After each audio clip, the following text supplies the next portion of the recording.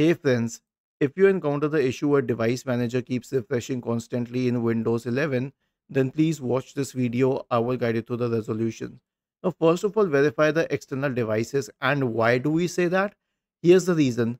There are a lot of external devices like printers, scanners, cameras, which push drivers of their own. And when they push drivers of their own, these drivers conflict with the existing drivers in the system. So, search for device manager and open the device manager. It shows all the drivers here. If you find a yellow exclamation mark next to any driver, simply open it, right click on it, select uninstall device, uninstall it, and then click on action and then select scan for hardware changes. I'll tell you what this would do.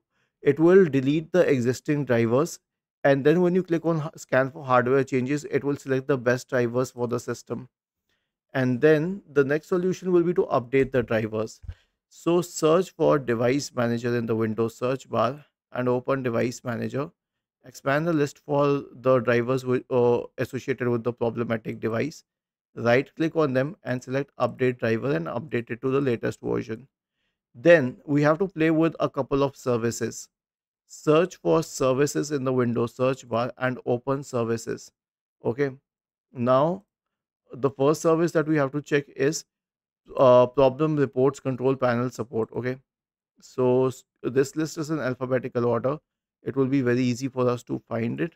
This is the service. Right click on it, select properties, change the startup type to disabled, click on apply, click on OK, and the next one is Windows error reporting service. Okay, so scroll down, scroll down, scroll down, and you'll find the Windows error reporting service. Right click on it, select properties, change it to disabled, click on apply, then on OK. The next solution will be to remove programs from startup. Now, this is again to clean boot, but it would be sufficient. We won't need to disable all services. So we will simply search for Task Manager in the Windows search bar and open Task Manager. Now let these processes load and then go to the startup tab on the list on the left hand side. Click on status so that you arrange all these services by the ones which are enabled. Such that the ones which are enabled should be first. Right click on unnecessary services and then disable them. Okay, once these are disabled, reboot your system. And lastly, you can scan for malware. I'll show you the best way to scan for malware. Press the Windows key and the R key together to open the run window.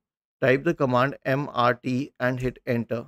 This will open the malware removal tool, and then click on next, select full scan, click on next, and it will start scanning the system. Was this helpful? If yes, then please subscribe to the channel. If not, then let us know in the comment section of the video on how we could help you further. Thank you for watching this video and have a nice day.